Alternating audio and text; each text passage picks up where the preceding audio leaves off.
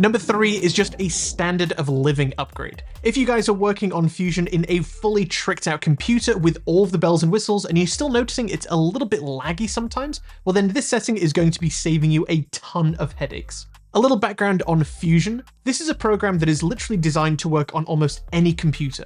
So if your work gave you a laptop or it's something that you didn't spec out, it's going to be working almost identically as if you were working on a fully tricked out computer that you completely designed from scratch, and you won't really notice too much of a difference performance-wise.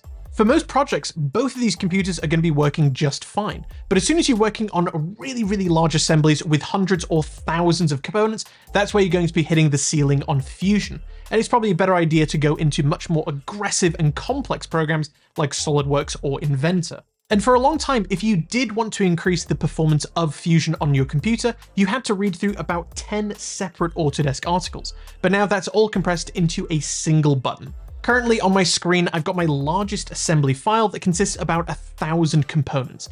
And as you can probably immediately recognize, this is R2-D2's leg. And you'll notice when I'm orbiting around, it's incredibly slow and incredibly laggy. And as you'd imagine, this is going to be making for a pretty awful experience. But check this out. I'm going to go into my navigation bar at the bottom of my screen, click on Display Settings, go to Graphics preset and change it over to Performance, and this simplifies the graphics just a little bit, but it means orbiting is now completely instant and completely snappy. Now, you can go into your preferences and refine this even further by going into the graphics section and checking or unchecking any of these sections, but what I found is that most of them really don't do too much when you're working with larger assemblies. So keeping it on the performance, skipping quality, and to be honest, skipping custom is going to give you a perfectly fine experience.